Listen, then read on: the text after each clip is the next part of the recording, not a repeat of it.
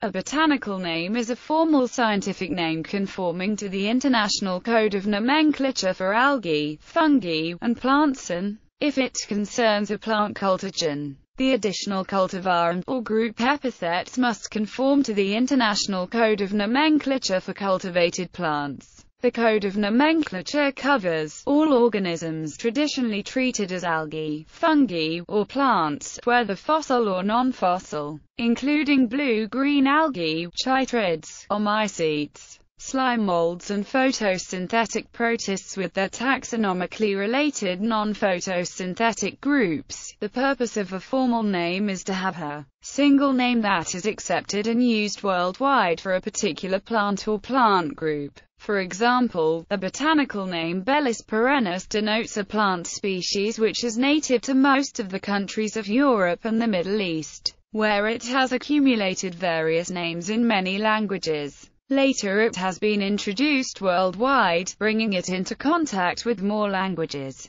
English names for this plant species include daisy, English daisy, and lawn daisy. The cultivar Bellis perennis, orchibifolia, is a golden variegated horticultural selection of this species. Type specimens and circumscription. The botanical name itself is fixed by a type, which is a particular specimen of an organism to which the scientific name is formally attached. In other words, a type is an example that serves to anchor or centralize the defining features of that particular taxon. The usefulness of botanical names is limited by the fact that taxonomic groups are not fixed in size. A taxon may have a varying circumscription, depending on the taxonomic system. Thus, the group to that a particular botanical name refers to can be quite small according to some people and quite big according to others. For example, the traditional view of the family Malvaceae has been expanded in some modern approaches to include what were formerly considered to be several, closely related families.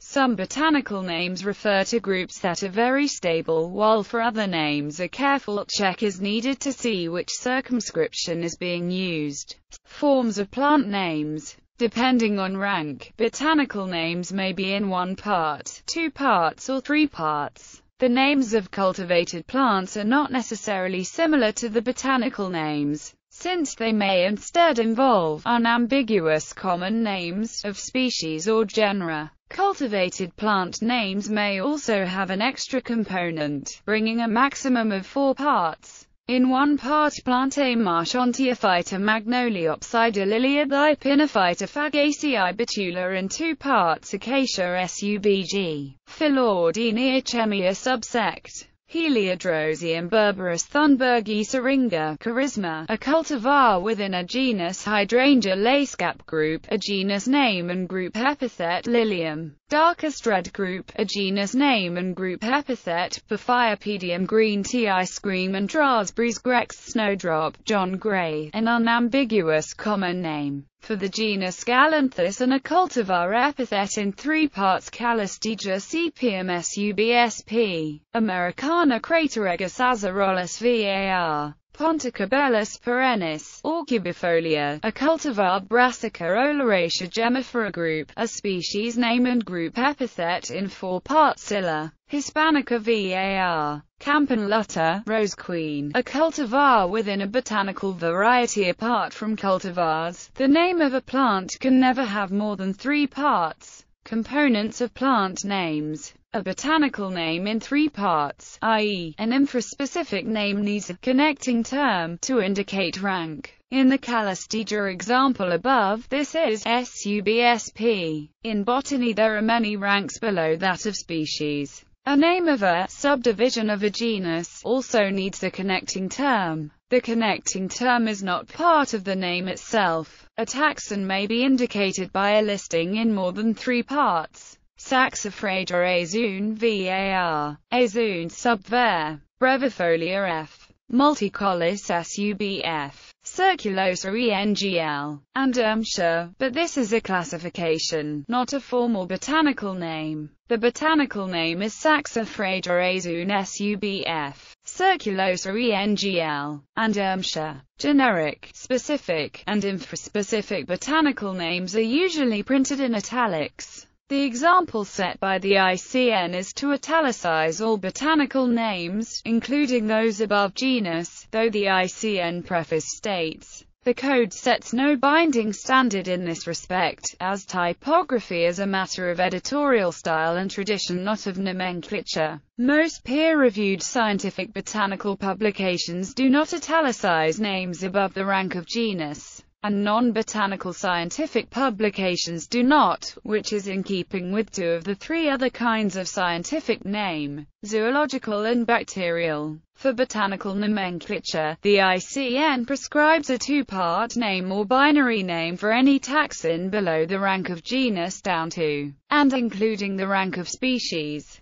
Taxa below the rank of species get a three-part. A binary name consists of the name of a genus and an epithet. In the case of a species, this is a specific epithet. Bellis perennis is the name of a species, in which perennis is the specific epithet. There is no connecting term involved to indicate the rank. In the case of a subdivision of a genus, the name consists of the name of a genus and a subdivisional epithet. A connecting term should be placed before the subdivisional epithet to indicate the rank. Paraserianthus sect. Falcateria. In the case of cultivated plants, there is an additional epithet which is an often non-Latin part, not written in italics. For cultivars, it is always given in single quotation marks. The cultivar, group, or Grex epithet may follow either the botanical name of the species, or the name of the genus only, or the unambiguous common name of the genus or species.